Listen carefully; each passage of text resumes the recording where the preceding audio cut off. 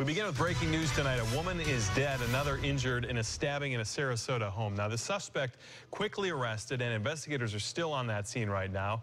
That's where we find News Channel 8's John Rogers. John, what is the latest at this point? Good afternoon, Josh. Investigators are still on scene, still a very active scene here. Just within the past few moments, the medical examiner actually showed up here, and some more investigators came on scene. We're expecting momentarily to have a search warrant so that they can get inside this house and start piecing together the clues as to what happened here. But let's get you up to speed about what happened this afternoon.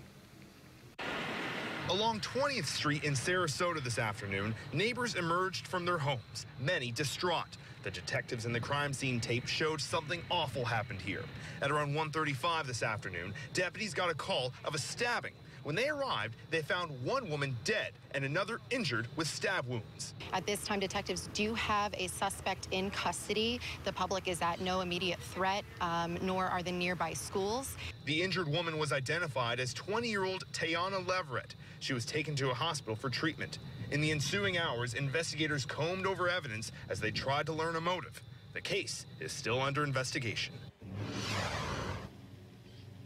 A lot of people were very distraught over this horrible crime. Earlier today, we saw a lot of neighbors and family members out here visibly shaken by this. We even saw a county commissioner who happens to live near here. She was helping to console family members as well. So again, this is very developing. We're still getting some more details. So as soon as we learn more, we'll bring it to you.